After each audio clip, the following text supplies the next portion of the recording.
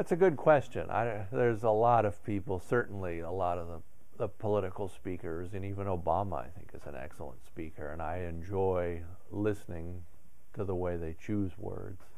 Have not met them directly. I do know that all politicians, whether they're Republican or Democrat, have that ability to connect with people on a personal basis, even though they're speaking to 2,000 people.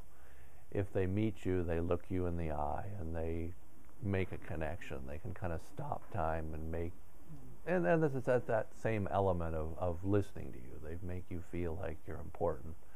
And I used to enjoy Jesse Jackson. And there's a lot of people that are great speakers, and they are demonstrative, and I enjoy the language too, the words they choose. I'm not that type of a speaker, but ultimately you can learn that they are good listeners too.